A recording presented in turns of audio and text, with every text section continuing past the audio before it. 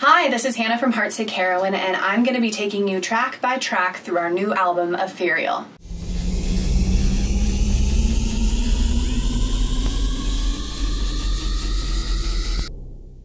Track 2 on Aetherial is called Burn It Down. This was actually the last song that we wrote together. We were listening to the album and we realized we needed a sing-along or like a radio-friendly song. So we were like, hey, let's write one.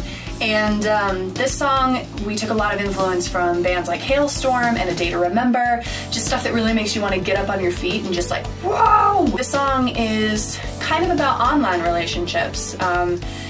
Being a band today, it's really difficult. You have to have a really vibrant online presence, and that can be really draining sometimes because it's a lot of fake. I mean, I'm not fake, obviously. Hello. I'm me everywhere. But a lot of people can be fake, so you don't really know if the relationship you're forming is real or not, and it's very draining and it's very tiresome. So that's what this song is about. Burn It Down, track 2. Let's go.